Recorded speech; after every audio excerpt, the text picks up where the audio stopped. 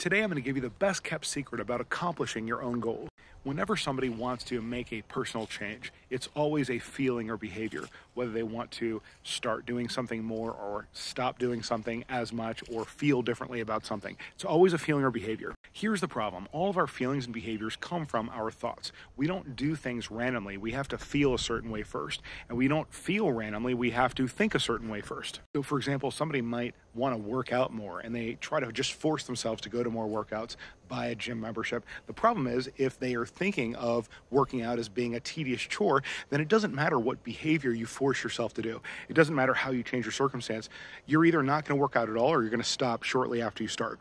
It's the same thing with quitting smoking, losing weight, trying to make more cold calls, whatever it is you want to change about your life.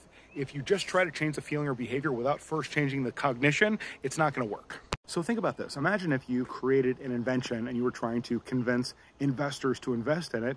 You could make them love or hate your invention just based on how you talked about it. However, you can influence that decision based on how well you communicate. If you can really communicate how awesome your invention is, they're going to be much more likely to want to invest in it. This is exactly how your subconscious mind works. Think of your subconscious as being a board of investors that are looking at these proposed feeling and behavior changes and trying to decide whether or not they're worth doing. The investors have the direct power, not you.